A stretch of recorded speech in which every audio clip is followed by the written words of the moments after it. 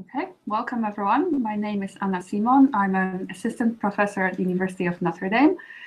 I do research in experimental nuclear astrophysics, and today I want to tell you a little bit about things I do, and I'll tell you about how elements are produced in stellar environments.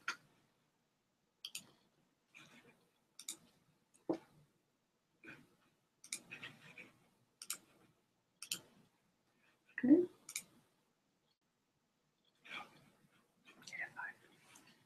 Five. There we go. Okay. So if we think about the evolution of our universe that started with a Big Bang, within the first 1 second after the Big Bang, protons and neutrons were created, and it took another 3 minutes to produce hydrogen and helium nuclei. That then, after the universe kept cooling down, within the next 300,000 years, formed hydrogen atoms and helium atoms. After that, it took billions of years to create the universe we know right now, with galaxies and stars like we can see in our sky. So like I said, during the first 3 minutes, only 3 elements were created. That's hydrogen, helium, and lithium. And if you look at the periodic chart of elements, we have a huge variety of elements from the lightest hydrogen and helium through metals that we know, iron, copper, and nickel, to very heavy stuff like uranium. So the question is how all these elements were created during the evolution of the universe. Do we really care? Is that an important question? Well, it is. If you ask the National Research Council, which is a committee that decides what are the most important questions researchers should answer, one of the questions they posted was, how were the heavy elements from iron to uranium made? So we do need to figure that out. And what I will be talking about are processes that happen on the level of atomic nucleus. That's 10 to negative 14 of a meter. That's a very small object that we can't really see. And what happens on the scale of the atomic nucleus actually governs what happens in the whole universe. So it will decide on the processes that happen on the scale of our galaxy, for example, that's 10 to 20 meters. So whatever happens in the nucleus will decide on what's happening in the whole universe. But to describe the nuclear physics behind the production of heavy elements, I'm not going to use the periodic chart of elements. I'll use the version that nuclear physicists typically use, which is a chart of nucleus. And here on the vertical axis, you have a number of protons, which is basically the atomic number, which gives you what element you're talking about. So on the very bottom, the first gray square, that's hydrogen with 1 proton. The next row is helium with 2 protons. And then we can go on and on until we reach the heaviest one labeled here, that's gold, with 79 protons.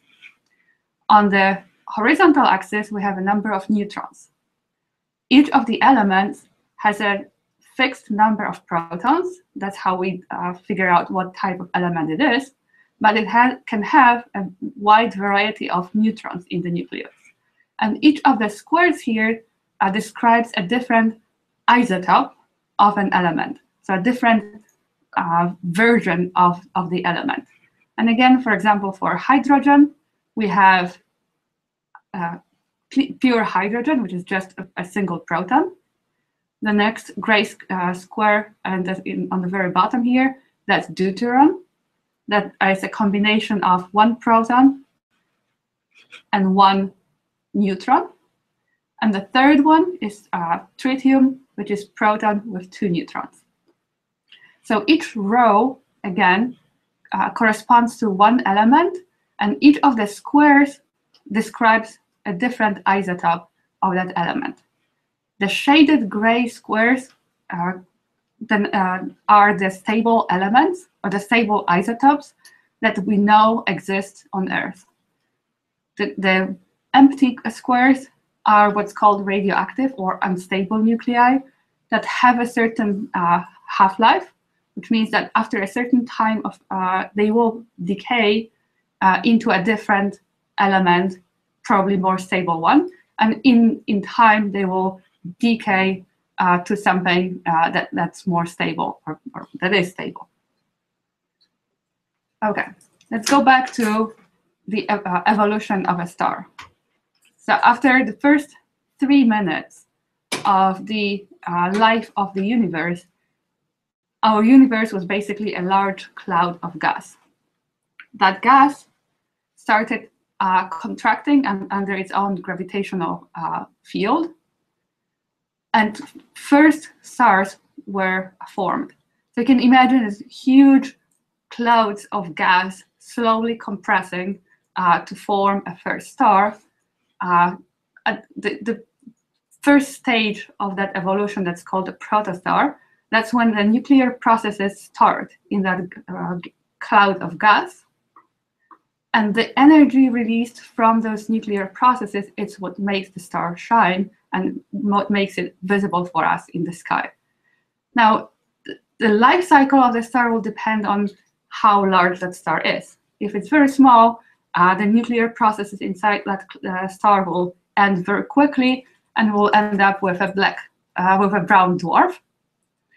If that star is large enough, it will become what's called a main sequence star, like, for example, our sun, and it will go through several what's called burning stages that I will talk about in a second, and will have several different paths. It can turn into a red giant that will blow up the outer layers and turn into a white dwarf. Or if it's large enough, it will explode as a supernova that can then form a neutron star or a black hole. And the parts of the supernova that are expelled during the explosion will feed the interstellar gas to form another nebula that will again be a beginning of a new star. So that cycle will repeat throughout the whole evolution of the universe. Let's talk about a star that we know the best, which is our sun. It's 150 million kilometers away from us. It's a very hot object. It's almost 6,000 Kelvin. Its mass of 10 to the 30th of kilogram is the typical unit that we use to describe masses of other stars. So from now on, when I will talk about stars and their masses, I will call them in the units of a solar mass. So if a star has a mass of 5 solar masses, it means that it's 5 times heavier than our sun. Now, if we look at the elements that are present in the sun, for 1 million of hydrogen atoms in the sun, we have only about 100,000 of helium atoms, and then several hundreds of oxygen, carbon, and neon, and very few cases of other elements. And by mass, our sun is made of 70% of hydrogen and roughly 26% of helium. So if we look at the evolution of sun right now, it's about 4.5 billion years since the sun ignite. So we're halfway through its life cycle. Sun is a main sequence star that will end up as a red giant, but that will not happen for the next about 4 or 5 billion years. And at that time, sun will increase its volume. It will expel the cooler outer layers and will end up as a white dwarf. Okay. So in general, when we think about evolution of the star, we start from a cloud of hydrogen that when it's contracted into a volume of a high temperature and density, high enough that the nuclear processes can start, that hydrogen is burned into helium. And I'm not going into the details of the complex reactions that are happening there, but in general, the hydrogen atoms in that gas are converted into helium. And that process will keep going until we basically run out of hydrogen. We end up with a core, or the center of that cloud, full of helium.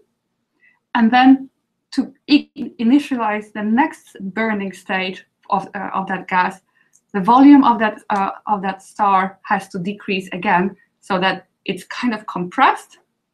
So the temperature and density increase again to trigger the next burning stage. So we're now burning helium, and during that stage, helium will burn into carbon. And again, when we run out of helium, the nuclear processes will slow down. So the gravitational forces will compress that cloud again even farther, so that the carbon can burn into oxygen. And then the next stage, oxygen will burn into silicon, and silicon will burn into iron. That iron will form a dense core inside a star that cannot be burned into heavier elements, and I will get to that in a second. So once that core forms, we stop all the burning processes. The gravitational forces will again start contracting the whole object toward that core, forming a very dense and hot center that then explodes as a supernova. Okay. So as a summary, we have this onion-like structure of a star. In this case, for example, a 25 solar mass star, so an object 25 times heavier than our sun. That type of star will go through all these burning processes, forming all the elements up to iron. And then once iron core is formed, it will explode, expelling the outer layers into the interstellar medium so that new stars can be formed. Stars that are smaller than 8 times the mass of sun will never ignite carbon burning. They will follow the path of our sun, and they will turn into a red giant. So only stars above 8 masses of sun will actually go through the farther burning stages and may end up as a supernova. So if we go back to the chart of nuclides, we started with hydrogen and helium on the very bottom of the chart. During the helium burning, we formed carbon that then was converted into oxygen, that was converted into silicon, and finally we ended up with nickel and iron 56. And that's where the burning processes in the star stop. And we're only 1/3 through the chart of nuclides. So we still have to figure out what happens with the elements above iron and how all those elements are created. Now, why does the stellar burning stop at iron? Basically because nature is lazy. If you look at the plot here, we have what's called an average binding energy per nucleon, which tells you how strongly bound a nucleus is. On the x-axis, we have a number of nucleons in the nucleus. So this is a plot of the binding energy for all the elements that we know. And this one is a little tricky to read, so I'll flip it. And now you can see that the iron is on the very bottom of this plot, which means that that's the most comfortable spot for all the elements to be. So all the elements would like to be an iron that's mostly bound element that we know. If we look to the left, the same situation happens around helium-4 or carbon-12 or oxygen-16. And that, if you remember, are the points where the burning stages stopped. That means that at this nuclei, we had to add extra energy to form the heavier elements to continue the burning stages. At iron, if we wanted to create heavier elements, we would also have to add more energy to the system. That means that instead of a star shining because of the energy released during the burning of the elements, you would have to actually add energy to the system to produce new elements, and that's not possible. So if the nature wants to create iron and everything wants to go to iron, is the universe made of iron? Luckily, it's not. And here is a plot of abundances of all the elements as a function of their mass number. And everything here is normalized to 1 million of atoms of silicon. So if you look at the spike for silicon, that's at 10 to the power of 6. That's 1 million of silicon atoms. For all the elements that were produced during the burning stages, we have those spikes showing that that's where the burning stages stopped. That's why we have the maximum. We have a spike at iron. That's where the burning stages stop for all the stars. But we also have a lot of elements that are heavier than iron. They're not as abundant as the light ones, but there's a large variety of them. And there's a lot of structure in there, suggesting that there are multiple processes that produce those elements. So how can those elements be created? First, if we want to capture a particle into an iron, we need to add energy. So that's something that cannot really happen during a burning stage. Capture of a charged particle is not very likely, because if you think about two nuclei, they're both positively charged. So if we put them close together, they will repel each other. That's not so it's very difficult to make them stick together to form a new atom. But that doesn't apply to neutrons. Neutrons are negative, don't carry an electric charge. That's why they're called neutrons. So we can easily stick them to a nucleus because the Coulomb repulsion will not interfere. And there are two processes that happen in the stellar environments that involve neutron capture. One of them is called S for slow neutron capture. The other one is rapid, or rapid neutron capture. So if we imagine we have a nucleus that was formed during an earlier burning stages of that star, and that nucleus happens to capture a neutron, we'll most likely end up with something that's unstable. And that unstable nucleus will beta decay to a stable one. And during the beta decay, that excessive neutron is converted into a proton. So we're creating an element with one more proton than the initial one. That's probably going to be stable. Now, what does it mean that the process is slow? Well, the time scale of the slow neutron capture is governed by the half-life of the elements, of the isotopes that are produced. If that half-life is very long, I'm getting confused here. If the rate of the neutrons that are in the environment is very low, and the time it takes to capture another neutron is much longer than the half-life of the isotope that we produced, we call the process slow. That means that within one life cycle of an isotope, a nucleus, it's very unlikely for it to capture more than one neutron. And let's go back to the chart of nucleus. At the very bottom, I have iron 56 that was produced during the burning stages of a star. And now if that iron 56 captures a neutron, we'll produce the next, whoops. There we go. We'll produce the next isotope of iron, which is iron 57. Okay. Now that iron 57 is again stable, so it will wait there until it can capture another neutron, producing iron 56, which is again stable, which will have enough time to wait for the next neutron to capture. Now, iron 56 that's produced is unstable, and most likely it will decay before it gets a chance to capture a next neutron. So that one will decay into the next element, which is cobalt 59. Cobalt 59 is stable, so it will wait to capture another neutron.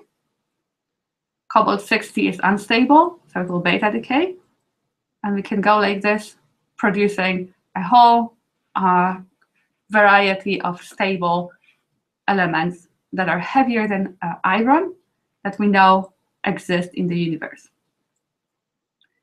So where does the S process happen? Well, if you, for example, look at the Orion constellation, there will be a slightly reddish star in that constellation. That's Betelgeuse. That's where the S process is happening right now. How do we know that?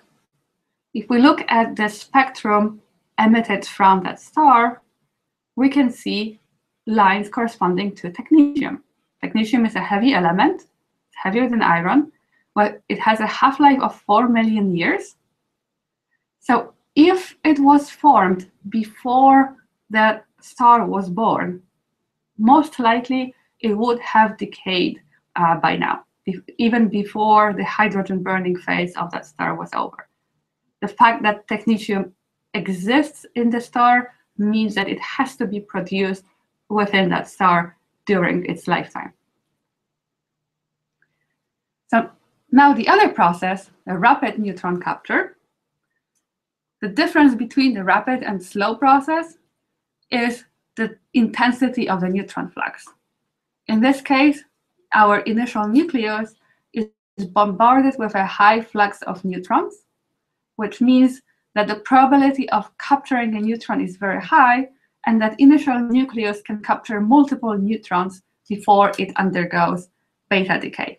So we start again with a nucleus with a given number of protons and neutrons, capture one neutron, immediately can capture another one, and then maybe we'll produce an isotope that's very unstable, and that will immediately beta decay to produce produce a new element.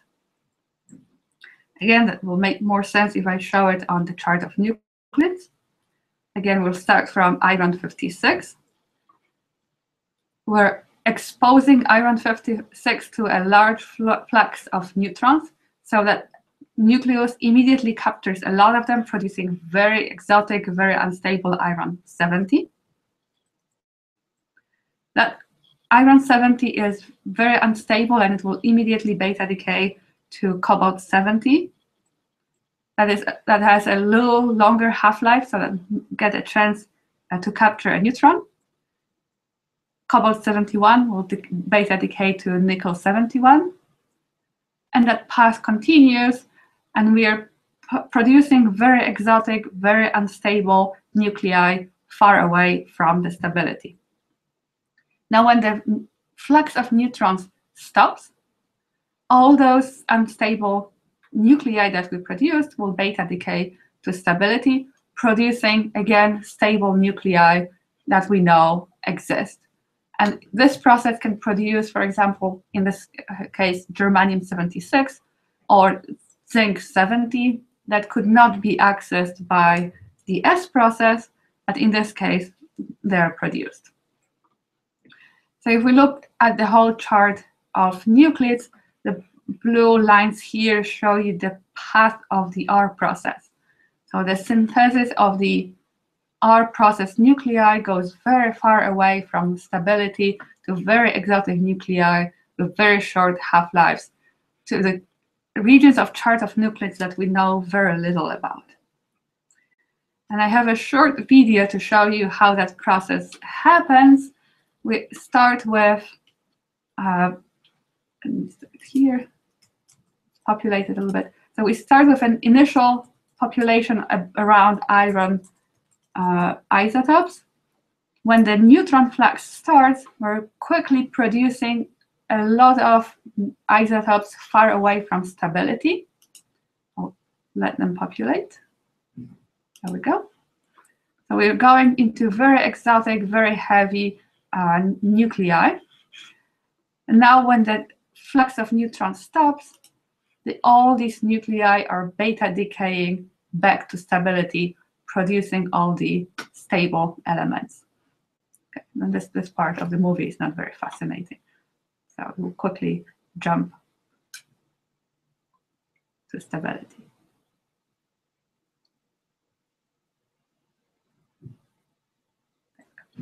And if you look at the plot here, the red squares show the higher abundance of produced elements. And if you remember the plot of abundances I showed you, that one had 2 spikes in the high masses. This is where those spikes come from. So again, where does the R process happen? It has to be an environment with a lot of neutrons. It has to be an environment that already has iron as a seed for that process.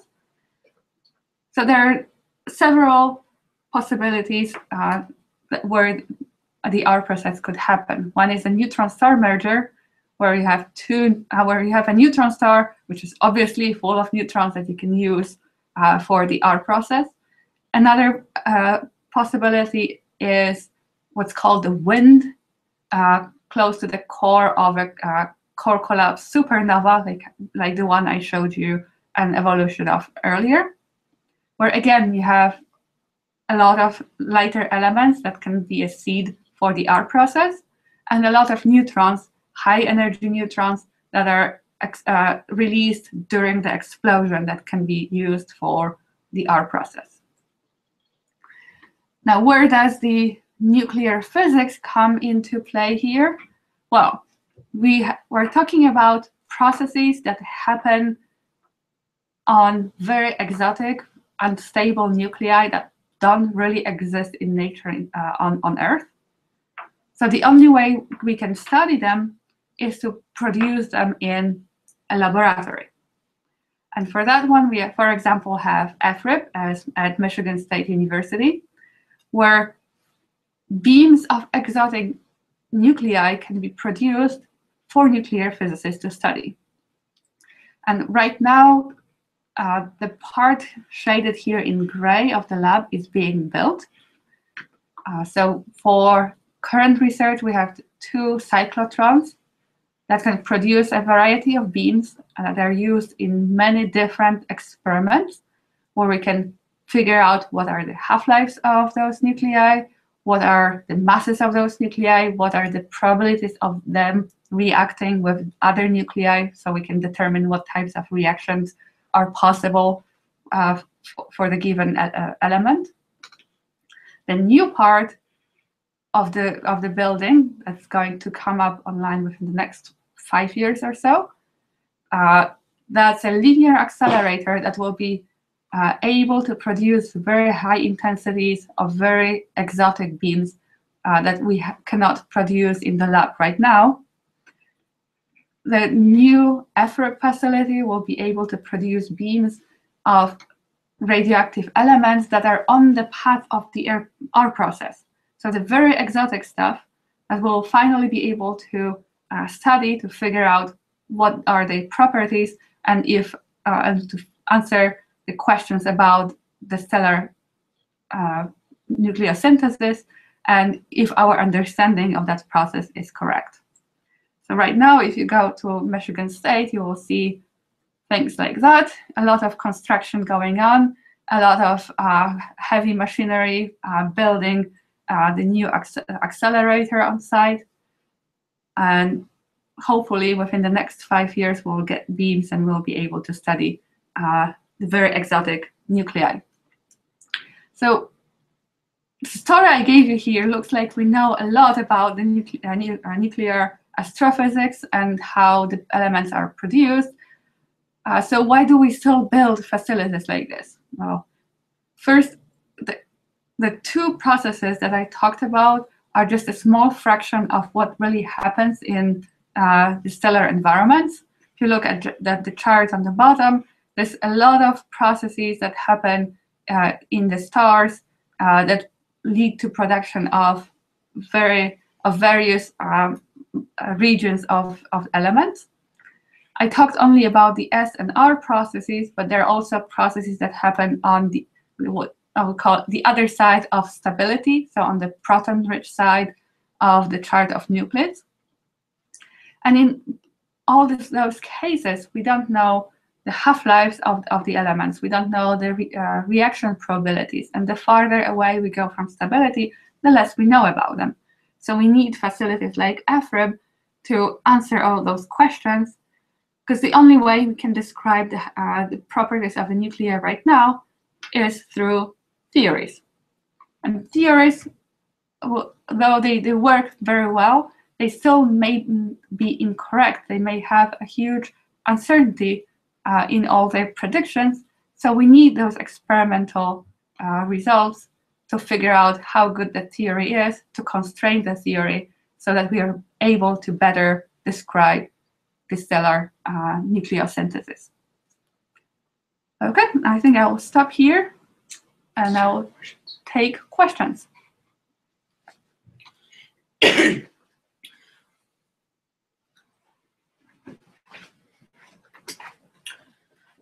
While we're waiting for the Wisconsin classroom to catch up, I know there's a little bit of a delay in the feed.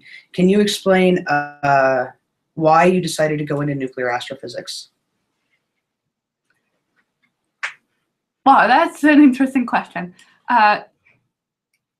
Because I was curious. I wanted to know what's happening in the stars. And when I look at the sky, I can see all the stars in there. And I always wanted to know why they shine, what's going on in there, and how the whole universe evolved to be the way it is.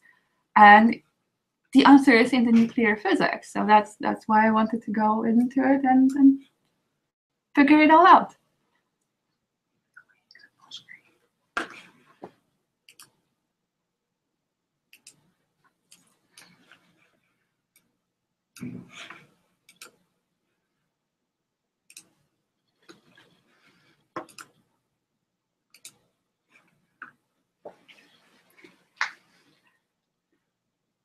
What advice do you have for high school students who might want to study physics?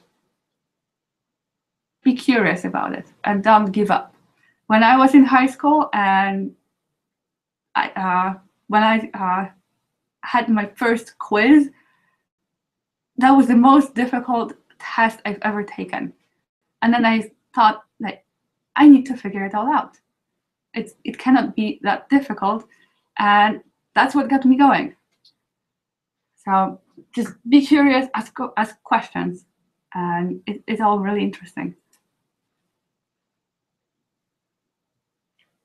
Read the question out loud. How did the particles get through our atmosphere without burning up?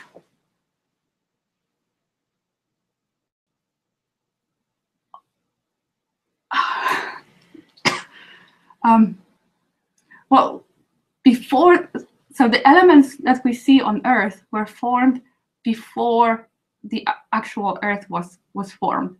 So probably what happened is that before our solar system was formed, there was another star that produced all the elements that we know exist right now. And what our sun and our solar system are the remnants of the elements that were produced by that star. So when that star, probably a supernova, exploded, forming a new nebula from which the sun and the planets surrounding it formed, that was way before Earth existed, atmosphere existed. So they did not really have to go through the atmosphere of our Earth, but they were already there when the Earth was forming. Are there any elements created in our atmosphere? Well, yeah, so our atmosphere is constantly bombarded by cosmic rays. So there are still nuclear reactions happening in there, and there will be elements still produced in the atmosphere.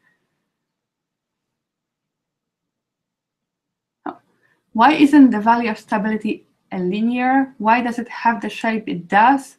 What does that reflect about the nucleus? Well, so the nucleus, as we know, is held together by nuclear forces. So if you put a proton and neutron close together, the force that holds them is a nuclear force. Now, if you keep adding protons to a nucleus, those protons are electrically charged and they will be expelling each other. So to compensate for that, you need to add more neutrons. That will be a source of the nuclear force that will hold the nucleus together.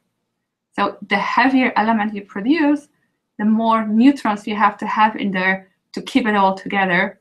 So that's why for the heavier nuclei, the value of stability kind of diverges towards more neutron-rich isotopes.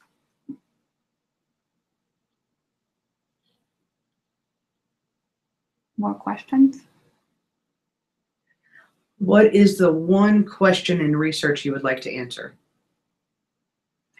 Well, I told you about the production of heavy elements through neutron capture, but those processes do not produce all of the heavy isotopes that we know.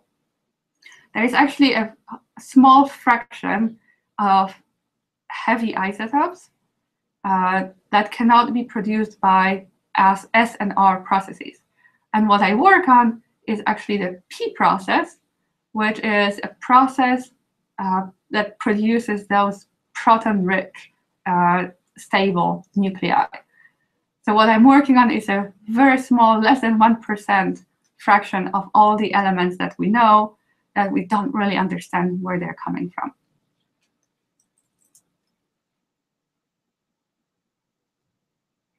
Yeah, were other planets in our solar system formed by the same elements that form our planet? Yes. If you look at Mars, if you look at Jupiter, they will contain the same elements as we know on Earth. That's why we have water on Mars that we recently discovered. Why is Jupiter then a gas planet, whereas Earth is rocky? That's a tricky question. I am not an astrophysicist, I'm a nuclear physicist.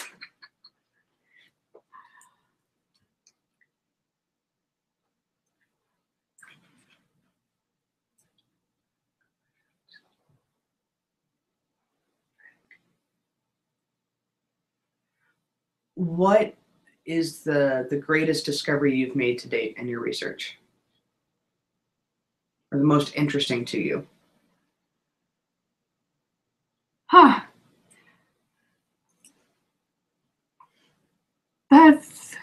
That's a good question.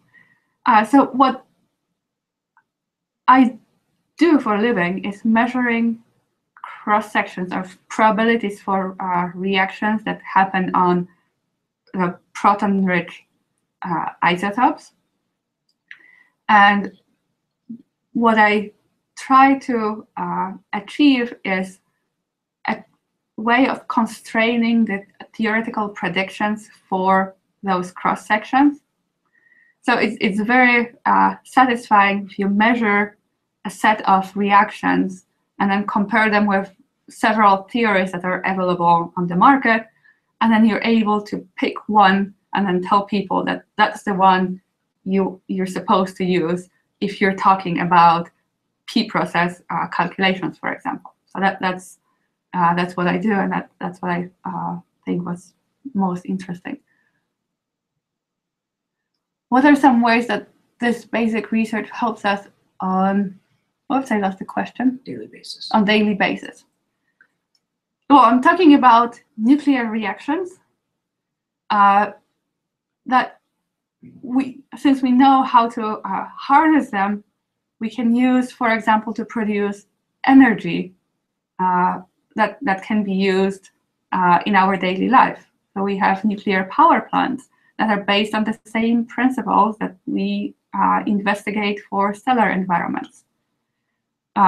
we can use the radioactive nuclei that we produce in the labs, for example, for medical purposes. We can use them for treatments of cancer. We can also use them for diagnostics. We can inject radioactive materials into a patient to see where tumors or other structures occur in the human body.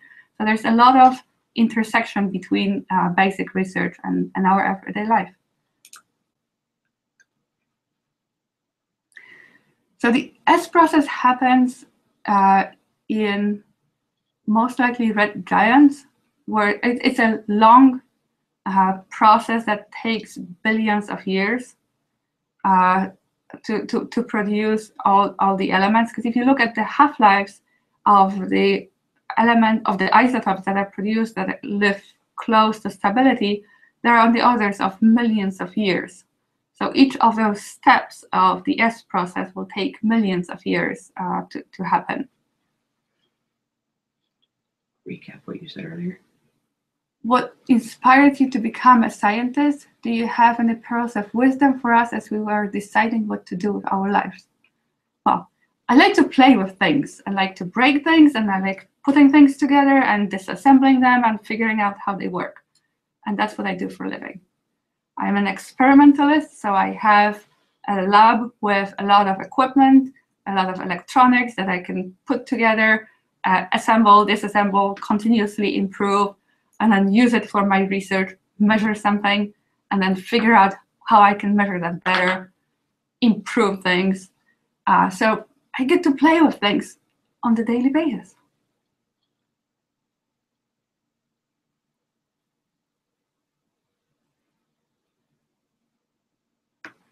Any other questions from the audience?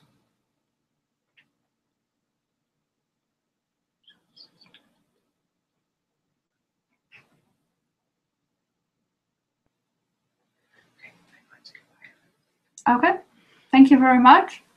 I hope you enjoyed the presentation, and have a nice day.